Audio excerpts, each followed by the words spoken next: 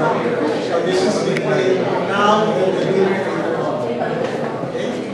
Now that you have accepted the Holy Spirit, our topic now is how to keep growing.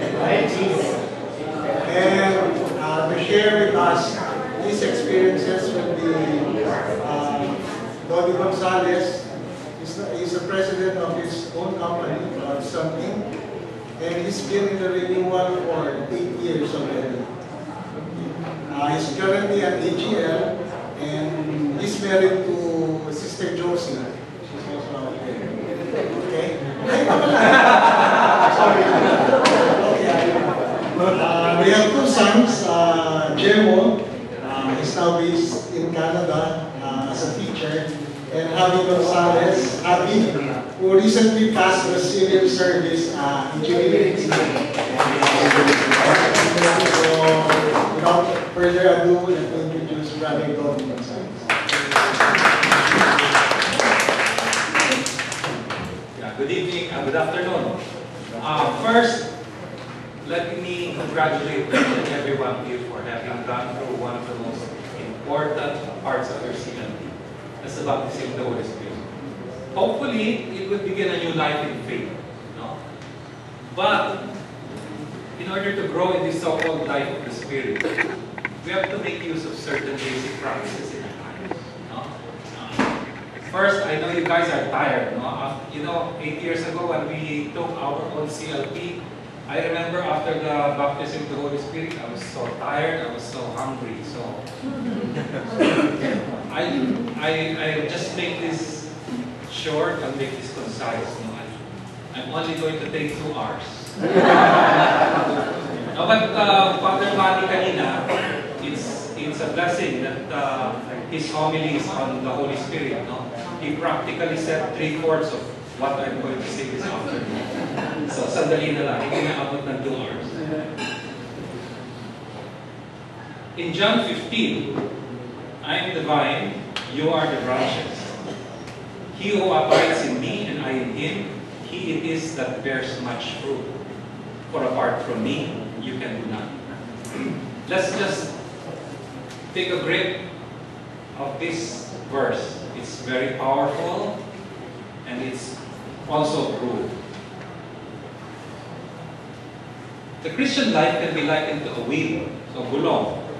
There is an outer rim, so that's where you attach the tire. There is a hub, that's the one in the center.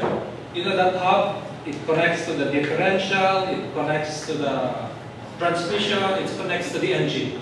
In a wheel, the hub is the source of power. You know, that's the one at the center. But in order to transmit the power of the hub to the outer rim, you need spokes. You know? So that is one man's earliest invention, the wheel. So if this is our daily Christian life, that's a summation of all our values, all our beliefs, all our relationships, all our opportunities, all our threats, all our everything. Children, our relationships, everything is there. We should put Jesus Christ at the center of our lives. Or like the hub, He is the source of power. But in order to transmit the power of the Holy Spirit to our daily lives, we need spokes. We need help also. And these spokes are prayer, study, service, sacraments, and the community. Together, the power of the Holy Spirit is transmitted to our daily lives. Now, I attended around 3 of your sessions, 3 of your talks, and most of the talks centered on the importance of prayer. Because it is, of course, very important. That's why we're in the renewal. No? It is a personal contact with God. I'm sure your respective discussion leaders, assistant discussion leaders have been encouraging you to develop a prayer time. Diba? And yeah, that's important.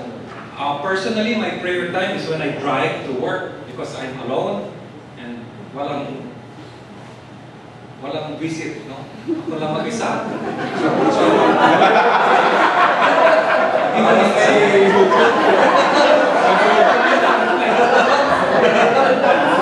it's my time to reflect. It's my time to talk to the Lord. Of course, you can say your traditional prayers. You can say the rosary. That's perfectly okay. But you can also talk to the Lord like you talk to your father, like you talk to your best friend, like you talk to your confidant. However, when you do so, there are certain characteristics of prayer. First, it must be faithful. Like what Father Manny said kanina. It must be faithful. Sana mamatay na yung boss ko. Faithful. Sana mamatay na yung ganito, ganyan. No? Sana mamatay ng pinta. That's not faithful. Second, since it is Pentecost Sunday, we must allow ourselves to be led by the Holy Spirit. No? And third, our prayer must be centered on a personal relationship with Jesus. We have a family friend priest, and I decided to give him a call. I said, Father, I'm giving this talk on growing in the Spirit, and I want to find out just exactly how long should we pray. Kasi syempre, hindi naman tayo masyadong maalam dyan. So just exactly how long should we pray? And he led me to 1 Thessalonians 5. Of course, I found out that a priest generally is the last person to ask that question. Because when I opened the Bible, 1 Thessalonians 5 said, praying without ceasing. Walang katapusang pagdarasal. So sabi ko, Father, hindi naman ako, I'm not a monk, I'm not a priest, I work. But St. Francis, when I was making this presentation, St. Francis tweeted, and it's something about prayer. He said, praying means being with God, experiencing God, loving God. That was just 3 weeks ago, May 2. No? So it's a nice take on prayer. How should we pray? Psalm 95 says, let us come into His presence with thanksgiving. Let us make joyful noise to Him with songs of praise. That's why our functions, our praise is always song-filled. No? We don't mind that because yan naman ang sinasabi ng Scripture. And of course in 1 Peter, for the eyes of the Lord are on the righteous, and His ears are attentive to His prayer. So prayer is a very important spoke if you want to grow in the Holy Spirit. The second spoke is study. And as Catholics, as Christians, we should adapt our life values to the values of the faith, hindi ba? Otherwise, umuwi na tayo if that's not what we plan to do. No? And the only way we can know the values of the faith is if we study, is if we get an education, and by doing so, we mature in the faith. And hopefully, we will be able to realize the ultimate reason for living. This formation that you're having, this CLP, we want to make sure that your lives, our lives, conform to God's plan. And how do we know God's plan? We read the Bible. There's no other way. The Bible is, of course, the Bible. It's a compass. It's our GPS. It's the source of all our spirituality. It's been there for at least 2,000 years, the New Testament and the Old Testament. At least 6,000 years. So that is our compass. That is our Bible, and there is no way to get out of it. When I'm sure your respective discussion leaders have also been asking you to develop some spiritual reading time, no? And when I was taking my CLP 8 years ago, I did start to read the Bible. Pero parang brand new pa rin yung Bible natin. So, I looked at the Bible and scanned random verses, thinking na I have a problem, anong sasabihin ng Bible sa akin? Hindi pala ganun, no? And then until a member of the community said, you gotta have a reading plan. Said, ano bang reading plan? That reading plan is, sabi nila, for instance, it's December, maybe you can read the Nativity chapters. If it's the Holy Week, maybe you can read about the Passion and Death of Christ. But you can also do it by theme and by concern. For instance, you're experiencing family issues, family relation issues. The Bible has a lot to say about family relations. If you're depressed, the Bible has a lot to say about depression. If you have problems with your children, problems with finances, guess what? The Bible has something to say about that. That keeps us within God's plan. Okay, I know from your faces, you're probably saying, it's a big book. It's a big book. And it's masyadong nakapal. It's hard to bring. Well, I have an answer for you. And that answer is, I have an app for that. You can download the Bible. And don't do it now. You can download the Bible tonight. And read. Start reading it. You know, it's not a novel, no? So you can randomly shift through chapters. But you have to start reading the Bible. No? But aside from reading the Bible, a member of the community reminded me, bro, you've got to read the gospel. And that's what the second app is all about. D-Gems. D-Gems, well, I think that's daily gospel. D-Gems is daily gospel, yeah. And but some members of the community download One Touch, and it gives you the daily gospel. And guess what? You can even program it to text you at the time you want to read the Bible. So I have it at 6 o'clock in the morning. So at 6 o'clock in the morning, that's my first text. I read the gospel. The gospel for today is just 4 lines, 4 sentences. So it's not too difficult. And you know, a priest told me, if you attend Mass every day, in 3 years, that's the Bible. If you attend Mass every day. So it's really not too difficult. If you take it 4 or 5 sentences at a time, maswerte na kung mga 8 to 10 sentences, masyado na mahaba yun. Normally, it's about 4 or 5 sentences. So it's not too difficult. So we can start reading the Bible. Second way to study is by reading spiritual books. And you know that it's not to promote that reading counter at the back, no? But they have a very good selection. And you know, if you have time, you can even go to National Bookstore. You know, National Bookstore and what's this other bookstore? Fully Booked. They usually have an aisle dedicated to religion and spirituality. And you know it's that aisle because it's always free of people. It's empty. No? So just make a visit and select something interesting. Sometimes the Pope writes a book. Sometimes some bishops and some learned people.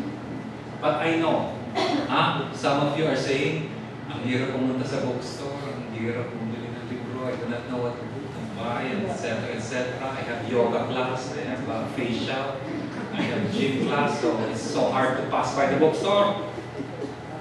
I have an app for that. If you're an Apple user, if you're an iPhone user, you can go to iTunes U and click it and go down to religion and spirituality. There you can download semesters of lectures from Harvard, from Cornell, from Yale, from Fordham, about religion and spirituality. It's also interesting. It's an audiobook, huh? So, hindi ka natatamarin because you just listen to it while working out, huh? While listen to it while having a facial or whatever, your yoga or watching your children in Taekwondo class. There's no reason not to get an education, huh? After reading spiritual books, you can also attend preachings and teachings. I do not know if your respective parishes have this, but certainly in a community like the DCDP, we have regular teachings and preachings. Usually that coincides with the First Friday Mass. We share together. We share together. We attend First Friday Mass as a community. Also, we have chapter assemblies, and somehow 30-minute teachings are incorporated into those assemblies.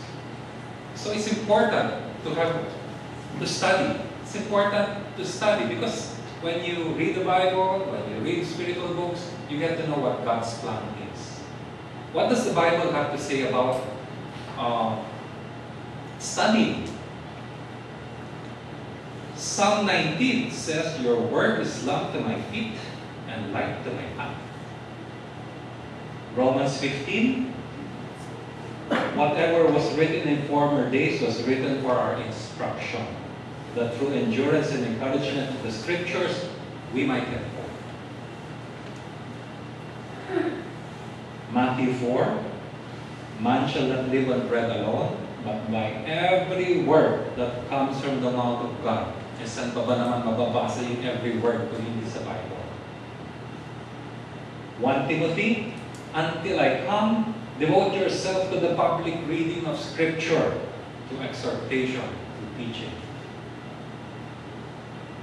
2 Timothy, "And how from childhood you have been acquainted with the sacred writings, which are able to make you wise for salvation through faith in Jesus Christ." That's called read the Bible. The next spoke are the sacraments. And you know, sacraments, they're visible rites seen as signs and effective channels of the grace of God.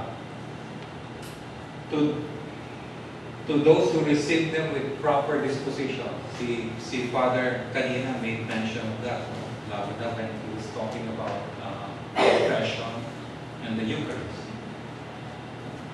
But just to summarize, we have sacraments of initiation, we have sacraments of healing, and the sacraments of service. But the priest, as Catholics, we believe that our spiritual lives are strengthened by the sacraments. And growth occurs when we support our personal prayer, and we support our study with the sacraments. Lalo na the sacraments of Holy Eucharist and the sacraments of penance, of confession. But the priest, I think Father Manny kanina also mentioned it. A friend priest of mine mentioned it very simply. Sabi niya, what more? How better can you pray? What more? How can you support you can support your prayer more with the body of Christ inside you, di ba? So what better way to pray than with the body of Christ actually inside you? It's the Holy Eucharist. That your body you prepare through confession. So that's the way to prepare ourselves to grow in the Spirit. The next focus, service, and it's masyado underrated ang service when you grow in the life of the Spirit. But the Holy Spirit is at work with us, not just for our personal development, but also to equip us to serve God and His people. I have several examples of service, but for time constraints, I just say one. When we were students, I remember I was a freshman student, and I spent some time in the library.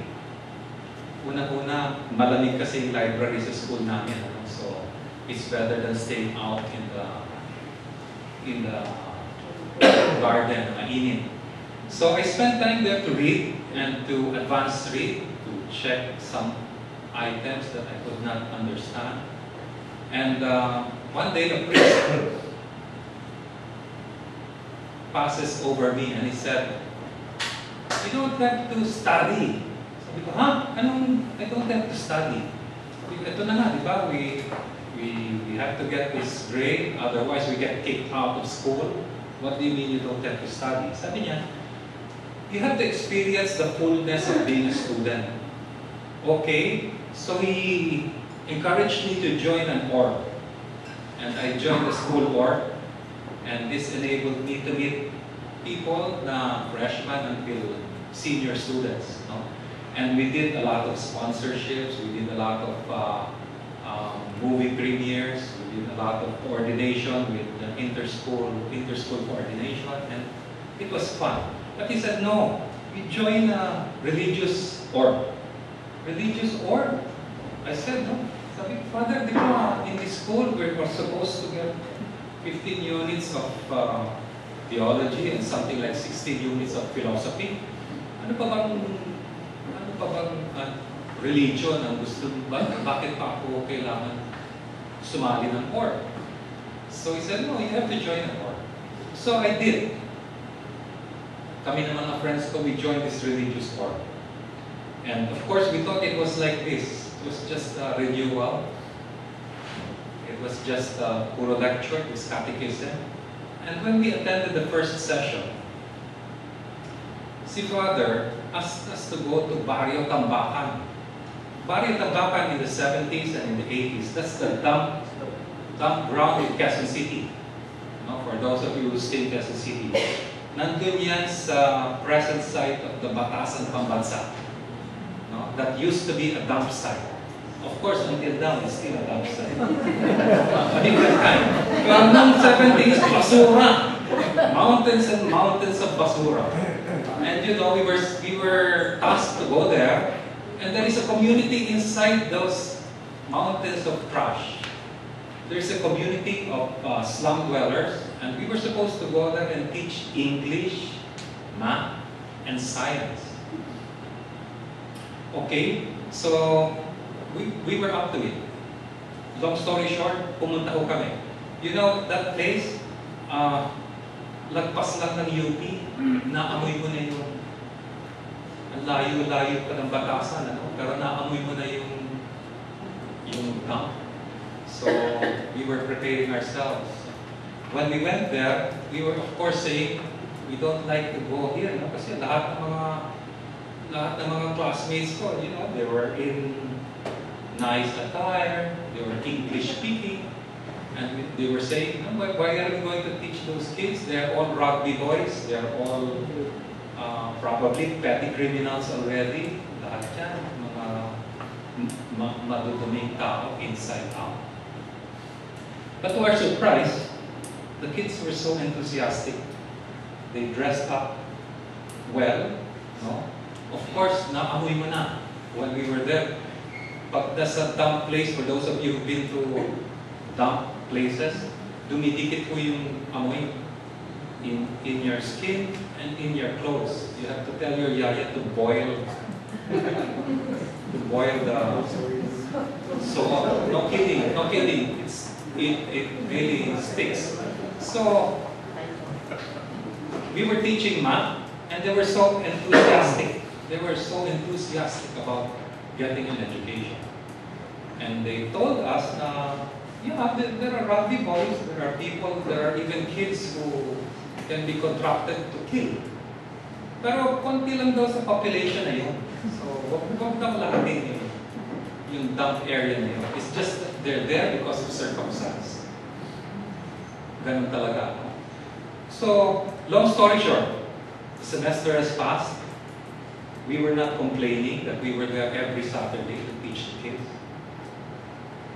And they were so happy.